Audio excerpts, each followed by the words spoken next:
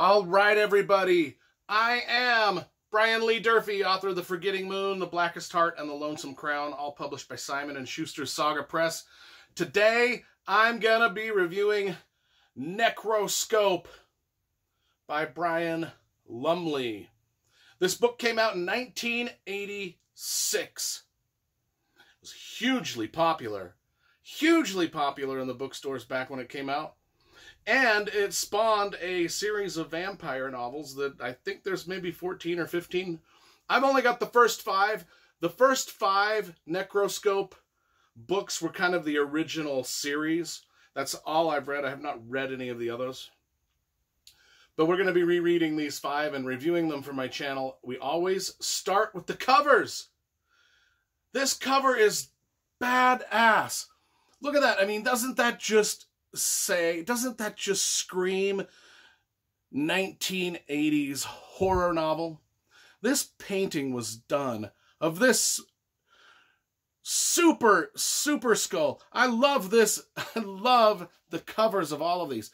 In fact, they were all done by an artist named Bob Eggleton, who was he did a lot of illustrations in the 80s and 90s for fantasy and science fiction. He did all of these original, I think he did all of the Necroscope series. Not just the original 5, but I think he did every single book. But these things are seriously just dope paintings. And Bob Eggleton went on to win the Hugo Award for Best Science Fiction and Fantasy Artist of the Year many years in a row. So the guy's an accomplished artist, and the fact is, I met Bob Eggleton back when I was a college art student. He was the one that awarded me with the Illustrator of the Future Award at the big banquet there they had in Hollywood for the Writers of the Future and the Illustrators of the Future contest.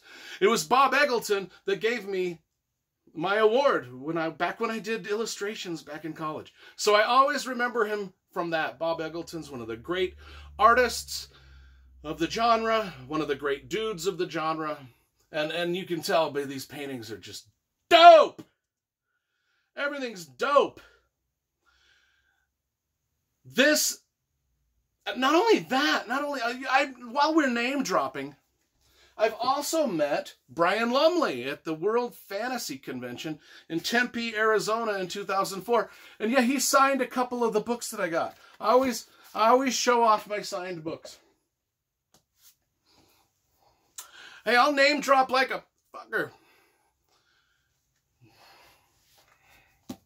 What's it about? Necroscope. It's the best vampire series, really, that there is. I'm just going to tell you right there. This is set in it's written in 1986. It starts out in 1971 in the heart of the Cold War between the United States and Russia.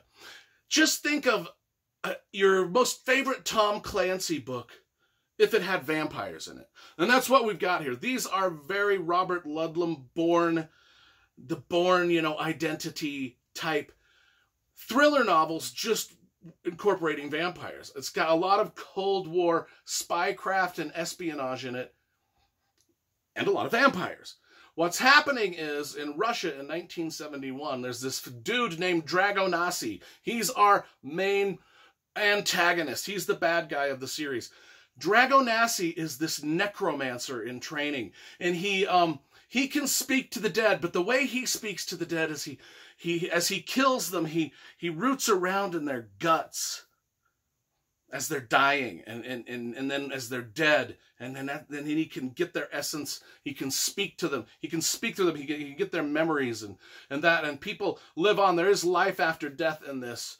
In this series, there's life after death is a big theme, and people do live after they're dead, and they kind of want to speak, whether it's to a necromancer or to a necroscope, and we're going to get into that a little bit.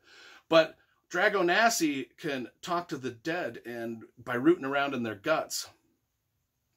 And the KGB uses him to find out secrets, because a lot of times people won't spill their secrets when they're alive, so they've got to kill them and let the necromancer speak to them when they're dead. And so he's a big, huge, he's important to the KGB because he's got this gift. And he ends up, helping his boss Borowitz, who's the main KGB guy, he's kind of Borowitz's little underling, and he helps Borowitz figure out who all the traitors are. By, you know, they just kill them, and then they root around in their guts, and he speaks to them, and then their secrets, you know, forget the torture. Well, they'll torture them anyway. They'll still torture them to see if they'll spill their guts while they're alive. But the ones that don't spill their guts, they do this necromancy thing with Dragonassi is the main, and then they're breeding. At the same time, the Russians are breeding this army of vampires. And it's got a lot to do with Vlad the Impaler and Romania, and it's all set in these parts of the world. You know, but meanwhile, we've got our antagonist, a fellow named Harry Keogh. I don't know how you pronounce it. It's spelled K-E-O-G-H. K-E-O-G-H. Keogh.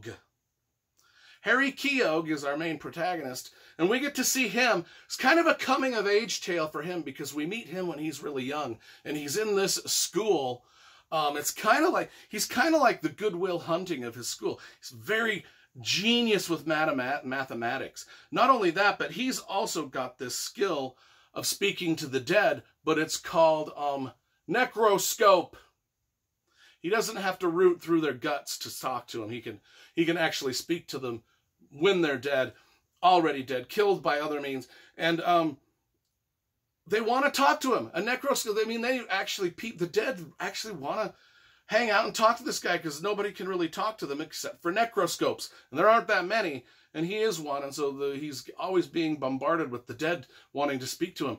And so now we've got this interplay between this Cold War spycraft thriller novel about the KGB and America trying to figure out, you know, Keogh is sent to investigate the KGB and their breeding of the vampires. And that's part of, a lot of people don't, back in the day when this came out during the Cold War, so when Russia and America were bitter enemies, and so this was a huge deal. Nowadays, people reread it and they're like, oh, it's so dated. It's all about the Cold War 30 years ago. I mean, that's so known. That's so like yesterday, right? That's why I like it. You know, I mean, I grew up, I was a teenager, junior high, I was a kid, elementary school, junior high. I was a teenager during all that stuff. It still, I mean, resonates with me, all of the fears we had about Russia. And by God, if they would have told us they were breeding vampires back then, I would have been like, yeah, that sounds about right. I can see the Russian, I can see old Gorbachev breeding a vampire. Yeah, I mean, plausible with all the stuff they used to tell us about communism and all that. Yeah, I mean, I love it, and I still love it. I still dig anything set back in that area. Because in 1986 is when it was written, and most of the story takes place in the 70s, and I'm like, man, I remember those times, man. I remember. I might have been a little kid, but man, that stuff has an indelible imprint on my mind. And so, to not only get a great espionage thriller like Tom Clancy, or Robert Ludlum, or John le Carré, not only that, but we get some badass vampires. I mean, these vampires, they don't sparkle, they don't twinkle. They are the most badass written vampires ever. And that's why these are great. That's why I got them. That's why I'm rereading them. So what do I give Necroscope? Book 1. And then 5 Necroscope books that I own. Maybe someday down the road I'll get the other 10 or some that are in the series. But for now it's these 5 were the main 5. The main popular 5. So I give this about a 9.5 out of 10. The writing is very good. The characters are good, and the story just is relentlessly good. And I love our main character, Harry Keogh. It's like having Goodwill Hunting on your team. I mean, this guy's just a brilliant guy. And so anyway, Necroscope, everybody.